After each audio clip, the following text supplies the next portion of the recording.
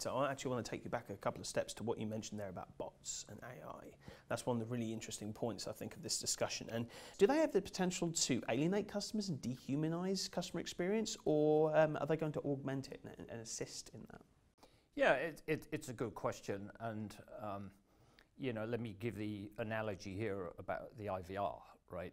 It's sort of, for many people, the IVR is the bad face of what were call centers and now contact centers. But you can take a great piece of technology and implement it badly.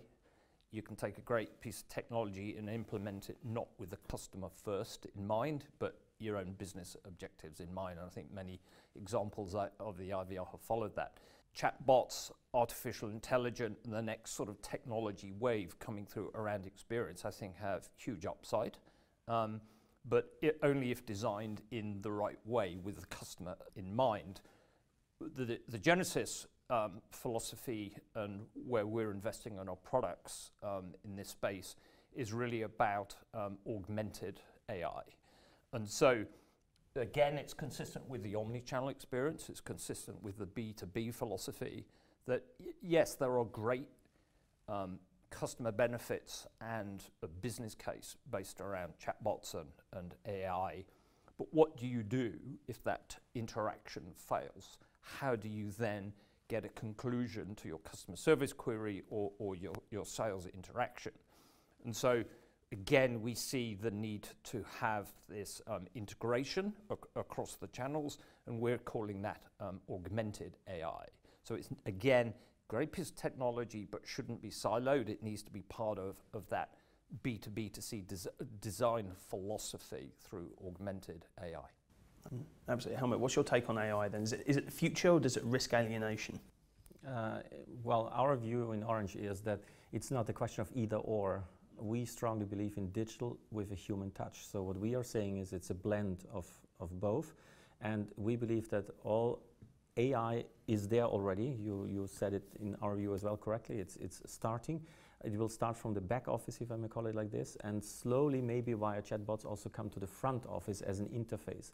Will it replace the other forms of interaction that we have physically or calls, etc.? We do not believe. It will complement these avenues. I believe it depends also on the positioning of the customer who is opting for that option. If you have a specific mass market, one service only, standardized product in terms of questions and so on, with the right AI, you can actually produce such a service. If you say, I'm a premium brand and I want to serve very diverse customer segments, then probably in the beginning it's very hard. It can only be there for the routine stuff. But again, it's a customer decision. We believe it's going to be complementary because we strongly believe in this digital with a human touch topic.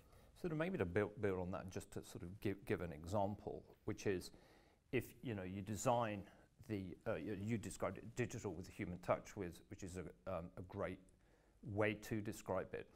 If a company invests in artificial intelligence, for example, then if they think about in the context of customer experience, how could that aid first contact resolution, right? Because as a consumer, if I interact with someone, that's really what I'm after, is that first contact resolution.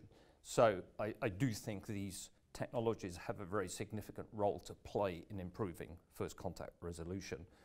And recently with Genesis, we're piloting and introducing a concept called predictive routing, which is where you immediately get into the contact center. I think we all understand what routing is, but it's using artificial intelligence to inform better routing decisions.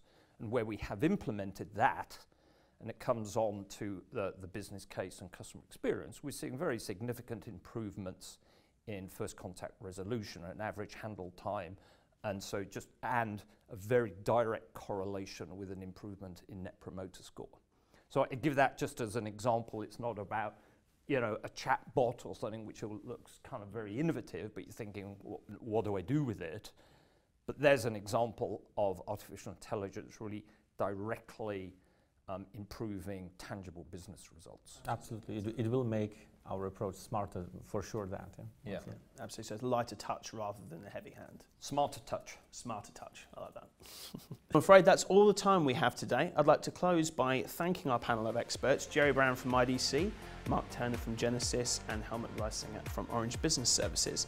Now, customer experience is an evolving and fast-moving topic area, and I really hope that this time today has helped you and given you some good ideas that you can take back to your business. You can also click the links below this video to go through to the Genesis or OBS websites. You can also go through to their relevant YouTube channels where they'll give you some extra content as well. So my name is Miles Dawson, I'm from IDC. Thank you very much, and I hope you have a great day.